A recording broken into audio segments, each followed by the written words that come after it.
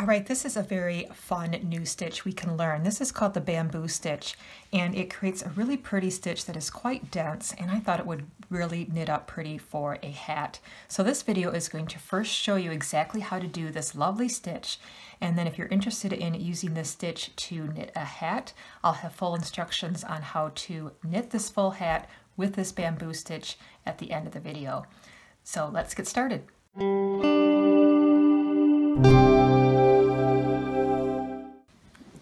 All right, so this bamboo stitch is a really pretty unique stitch. It is kind of looks like a ribbing stitch, but these fun little horizontal stripes make it look like bamboo stalks. So it's a really pretty stitch that I thought would knit up really nice for a hat.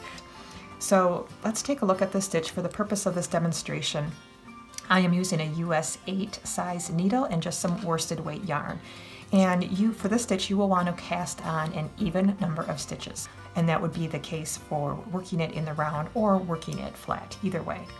So here's the basic stitch. It's fairly simple. It's just a 2-row repeat pattern. The first row is the bamboo stitch specifically. So that, and you can see I've done a few rows here already of the bamboo.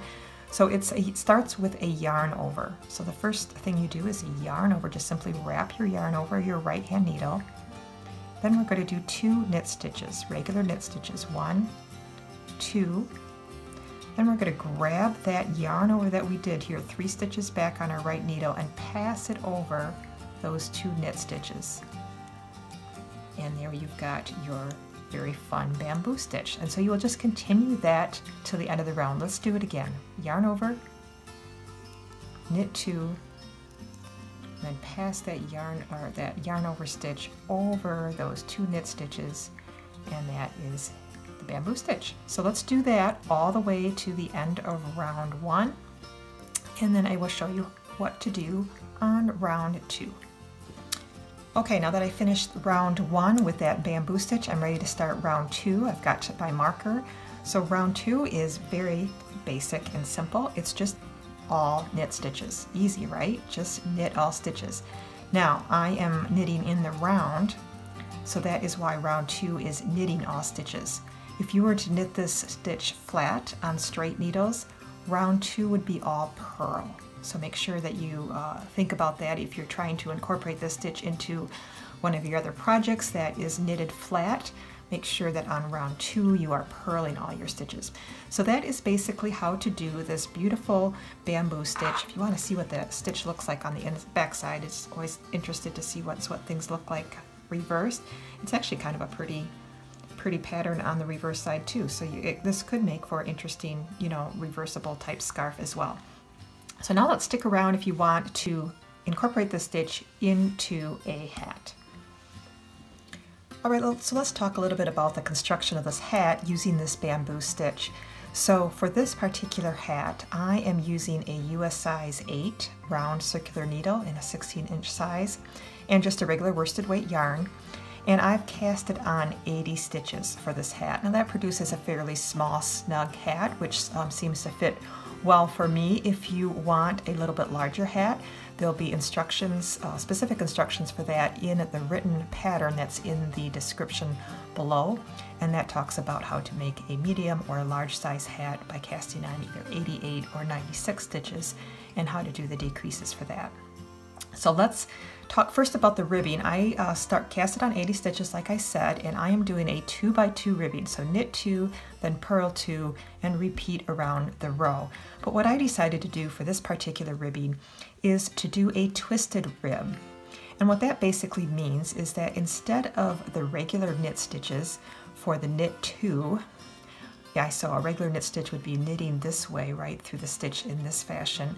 I am going to knit through the back loop, and that means just inserting my needle through the back loop of the knit stitch and knitting it that way for both of those 2 knit stitches. So I will do the knit through the back loop for the knit 2 and then back to the regular purl stitches for my purl 2.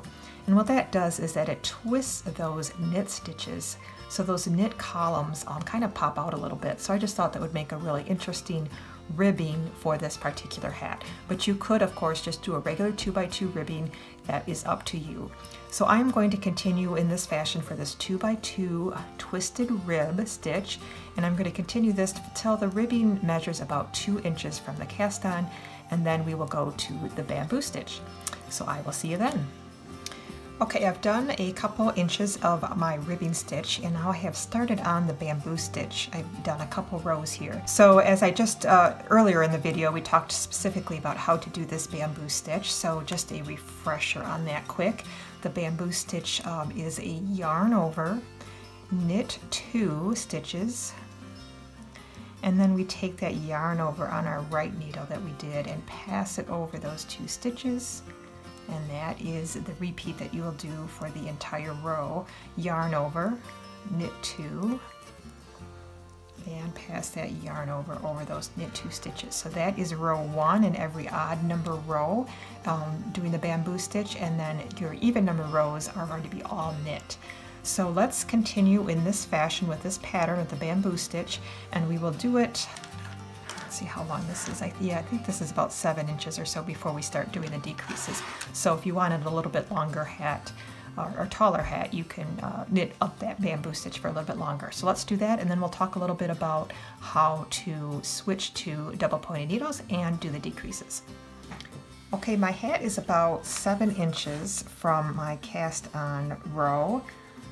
So I am ready now to begin to do the decrease rounds for this hat.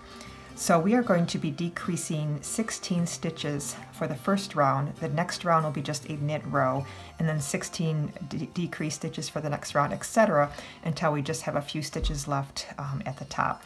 Eventually we will have to switch to double pointed needles when we have too few stitches on the circular needle to comfortably knit with.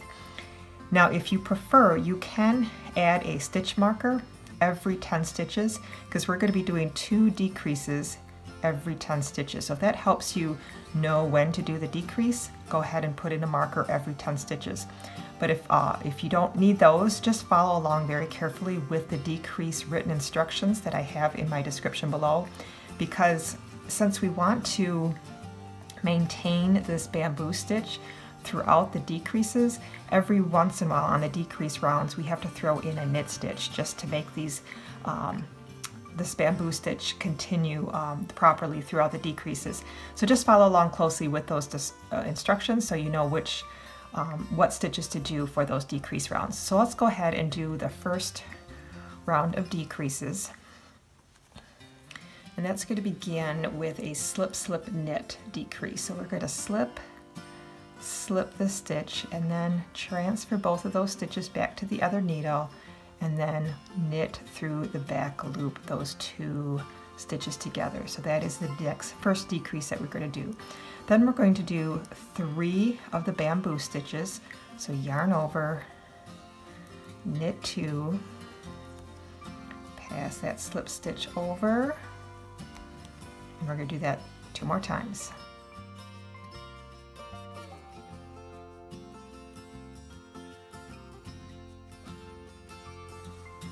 Alright, now we are going to do a knit 2 together for our second decrease. So knit these 2 stitches together. In that little sequence, slip, slip, knit, 3 of the bamboo stitches, and knit 2 together is what we were going to do all the way around to the end of this first row. So I will do that, and then we'll come back for row 2. Okay, round 2 of the decrease is again just going to be a solid knit row. So we're going to just knit across the entire row or round, and then the next row will be another decrease round, and to just follow those instructions in the description below on which stitches to do, because the next decrease round will include a couple extra knit stitches in there in addition to the decrease stitches and the bamboo stitch. And in a couple rows here I'm going to switch to DPN, so I'll show you how we do that, and then we'll just continue with that fashion until we get to the end. Alright, I've completed a couple more, or one more decrease round, and now I'm getting it kind of tight on my circular needle, so I'm thinking this might be a good time to switch to my number 8 US 8 size double pointed needles. And you can do this a couple different ways. You can the next row that I need to do is just a plain knit row, so what you could do is just start knitting with the double pointed needles. from the circular needle and do it that way. But if you would feel more comfortable, you can always just take them and just manually move them first to your double pointed needles before you knit that row. So let's do it that way this time. I've got 48 stitches now at this point, so I think I'm going to put 16 stitches on my 3 double pointed needles. So let's move them all just to our double pointed, and then we'll continue to knit with our double pointed needles to the end. Okay, now that I've got all my stitches on my DP ends, I'm going to knit my next row, which is just a 1 knit row, now using my DP ends.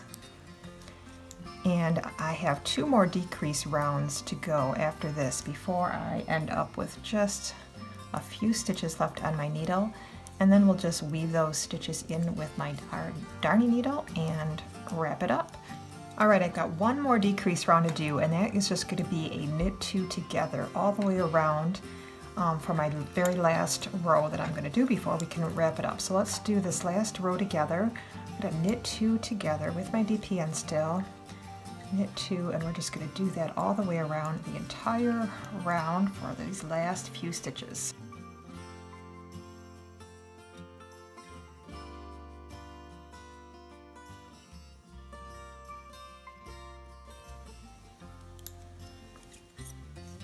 Alright, now we've got 8 stitches left, so now we're just going to cut a tail, weave it onto our, thread it onto our tapestry needle, and now we're just going to remove those stitches from their needle and slide them onto our tapestry needle, one at a time.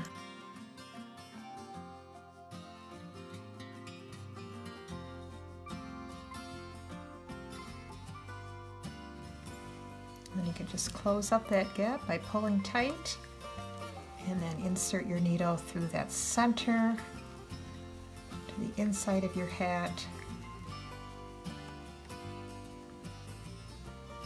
And I like to kind of, that last little round of stitches that I went through, I like to go through it one more time with my needle just to make that gap nice and securely closed.